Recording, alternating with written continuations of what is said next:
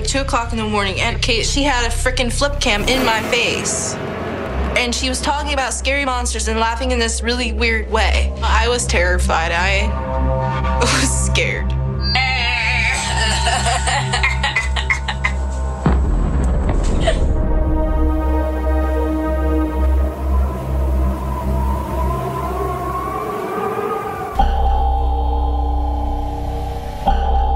Sabrina and Jeremiah both have an extreme fascination with witchcraft. Just really freaked me out when they started talking about it because it's something I don't like to talk about.